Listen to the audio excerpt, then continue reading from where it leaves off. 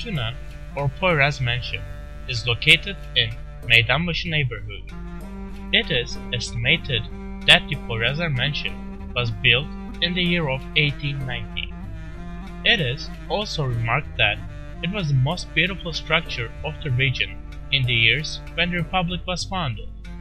The mansion was one of the last Ottoman civil architectural works, and some in sources its year of build is written as Rumi date 1335, meaning 1919.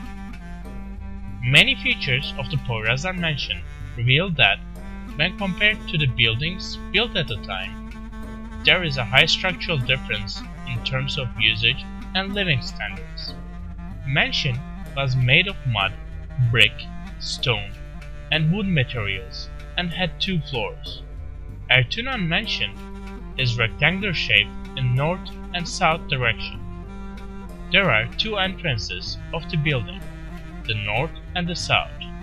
The building takes place on 230 square meter area. There is haremlik and salamlik part, where men and women sit separately on the first floor, and it is reached by wooden stairs.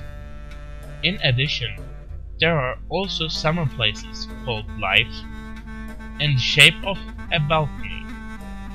Downstairs, there are kitchens, storerooms, haylofts, and other places that meet the needs.